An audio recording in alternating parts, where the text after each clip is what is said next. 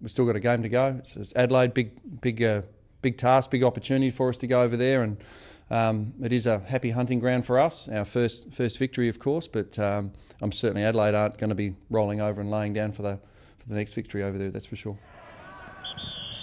With 6 wins in the bank, yeah, beggars can't be choosers. So we're just happy getting a win. And people say, "Oh, that was a great win." I said, "Well, all the wins are great at the moment." And again, that's the journey we're on. We just got to continue to build confidence, our reputation, and know that we belong in the AFL. I think we're going to have that journey for the next probably 2 to 3 years.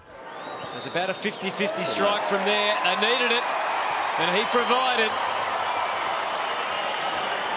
We've also got a nasty dose of flu, thanks to our captain going through the club at the moment. So we'll probably have about 6 or 7 blokes not training today. So that doesn't help, of course. But yeah, we'll certainly, if you like, photocopy the side from last week and probably run with most of the same blokes. Doesn't really look for our blip, but it might get by the ball for a goal.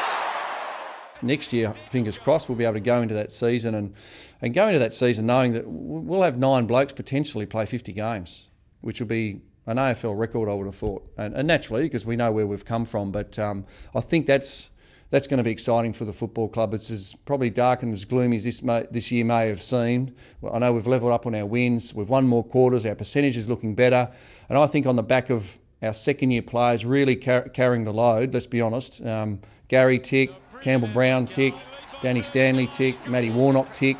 There's some crosses alongside some of the other senior players as far as injuries and form. Most of the second-year players have really stood up and carried the load, so I'm pleasantly encouraged about going into next year because, fingers crossed, those senior players return from injury, get themselves back into the form they showed last year. Yeah, it's going to be fairly exciting.